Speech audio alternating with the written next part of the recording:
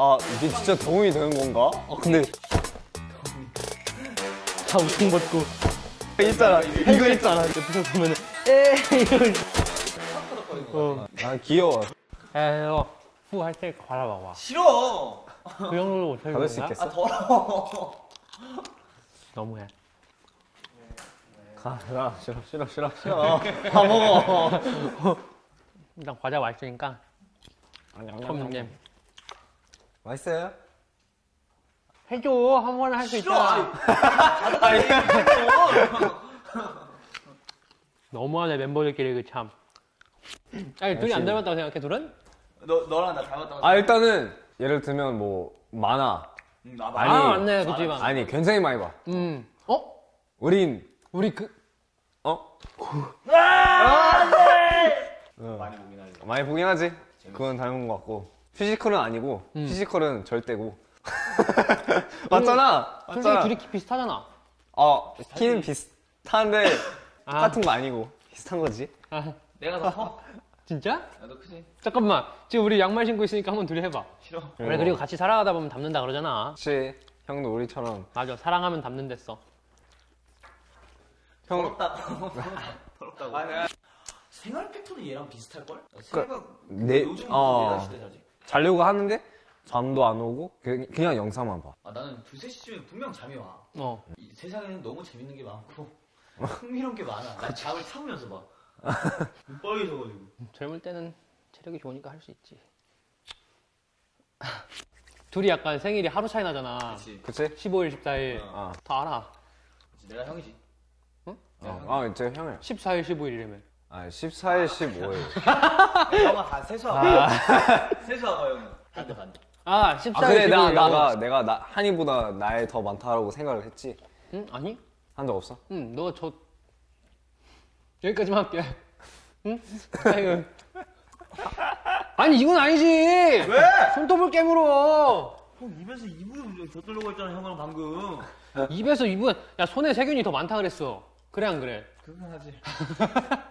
근데 용복이가 약간 그 이벤트 같은 거 하는 거 좋아하잖아. 그치. 이벤트? 막 생일 때 보면은 막 되게 막 로맨틱하게 해준다 그러는데 난 받아본 적이 한 번도 없거든? 나도 없어.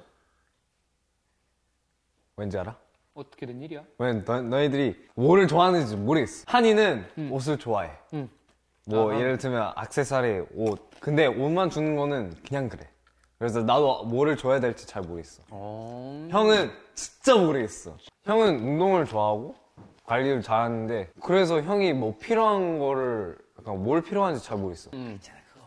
자꾸 반짝반짝거리는 거. 반짝반짝. 타이니 앤 샤이니. 비싼 거 좋아하구만. 그래서 그럴 생각을 못하네. 근데 너가 원하는지 솔직히 잘 모르겠어. 나는 마음만으로도 아주 충분하지만 그 마음이 담긴 선물이 오면 더 좋지. 타이니 샤이니. 작은 인형 같은 거 있잖아. 피규어, 피규어 그런 거. 그치. 얘는 그런 거 좋아해. 그렇게 조립하는 것도 좋아하고 약간 관상용으로 두는 것도 좋아해서 좋아하긴 하는데 근데 나는 딱히 막 생각보다 그런 거 신경 안 써. 나도 신경 안 써. 옛날에는 생일을 뭔가 엄청 막 다 챙겨줘야 되고 그래야 되고 약간 그러는데 애들이랑 막 3, 4년 같이 지내다 보니까 힘들어. 너무 많아 생일이. 한 달 뒤에 생일이야 나 계속. 9월달 봐. 와 9월달은 9월달 하고 또 10월 초반에 또 있어. 찬영, 9월에 찬영, 10월 후반에 형. 그리고 또 한 3달 지나면 이행 생일. 그 다음 또 현이 11월, 12월, 생일이 3월이구나. 얼마 안 됐고. 형 나가서 생일 좀 물어보고. 근데 며칠인지 3월달에 하고 4월달에 아무도 없잖아. 4월, 5월, 없어. 6월. 뭐 어쨌든 몇 개월 아무도 없잖아. 근데 요새 운동은 해? 요즘 잘 안 하지. 미국 갔다 와서 거의 안 했지. 한이는 운동도 계속 꾸준히 하자. 나도 멈췄고. 그렇게 리네 형이랑 방금 같이 썼는데 미국에. 맞아. 그때 근육 그 케이블로 하면서 근육 엄청 찢었는데. 형 이거 있잖아. 이거 있잖아. 헬스장에서 이게 우통 뭐야? 먹고 이거. 처음에 봤는데 직방이지. 이게 진짜 도움이 되는 건가? 어깨에 자극 엄청 오지 않아 그거? 진짜 힘들지 이거. 힘들어. 이제 다 끝나고 새벽쯤에 이제 그 짐 가면 아무도 없잖아. 더우니까. 다 우통 벗고. 저 옆에 수영장이니까 벗고 이거 하면서 한 다음에 옆에서 보면은 에이 이러면서 에이 옆에서 보면 파닥파닥 거리는 거 같아. 난 귀여워. 운동은 힘들지. 계속 할 수는 없어. 아 근데 우리 셋 다 약간 그게 있다. 뭐? 손 다 조그만 애들. 그러네. 대박. 손 잡고 발 작은 애들. 똑같아. 발. 똑같아. 거의. 아 이건 아니지. 왜? 이건 아니지. 왜? 왜? 선 넘지 말자. 뭐가? 여기 꼼지락 뭐야? 손 넘었어. 나 이미 양말에서 손 넘었어. 양말에서 손 넘었어. 이미 넘었어. 발 사이즈를 말하긴 좀 상관없지. 괜찮아. 얘랑 나랑 똑같으니까. 얘랑 나랑 같은 과야. 일로 와. 둘이 같은 과구나. 싸세요. 나 이렇게 되게 해봐. 다 이렇게 해봐. 근데 내 손은 좀 못생겼어. 나도 나도 그 손가락에 그 뭐지? 뼈를 계속 이거 띡띡 이거. 띡띡 하니까 이렇게 생겼어. 나도 이렇게 여기 두꺼워요 여기. 근데 이거 멈출 수가 없어. 맞아. 이건 습관. 그냥 길 가다가도 그냥 막 이러고 가. 이거 이렇게 하는 것도 시원하다. 이거랑. 맨날 이건 쾌감. 야 약간 엄지는 근데 목 하나? 너희들 목 하나? 되지. 기다려봐. 목 됐는데 난 오늘 안 되네. 잠시만. 그냥 내가 해줄게. 잘못 꺾이는 거 아니야? 잘못 꺾이는 거 아니야? 죽어. 해봐. 들어봐. 뚜둑.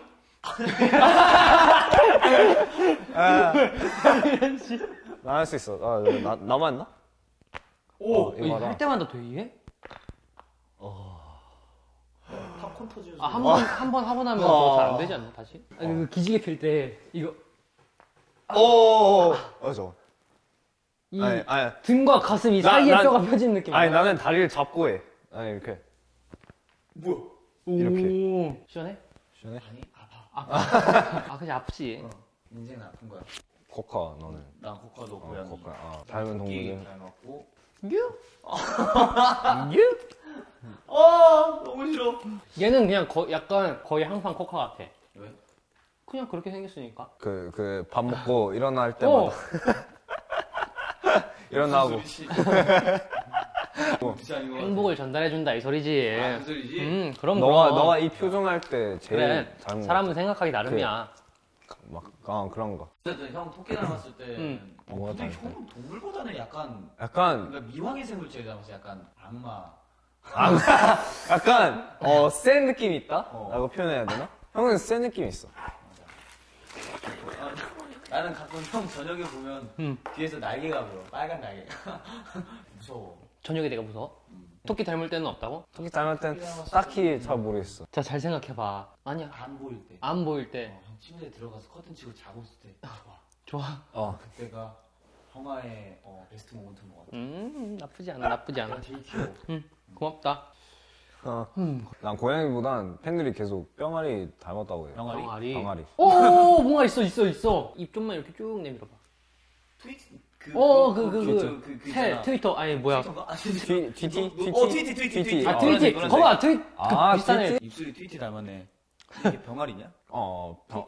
병아리일걸? 오케이. 악마, 코카, 병아리. 병아리. 타이타닉? 아니. 나 디카프리오? 카프리고이도. 리카프리오. 핸드폰 막 보고 나서 바로 스노우부터 깔았지. 형이 스물 다니니까 우리한테 약간 조언을 해주고. 팁을 알려줘. 꿀팁. 어떤 필터든 간에 어색해하지 마. 자연스럽게. 자연스럽게. 당당해야 돼, 스노우는.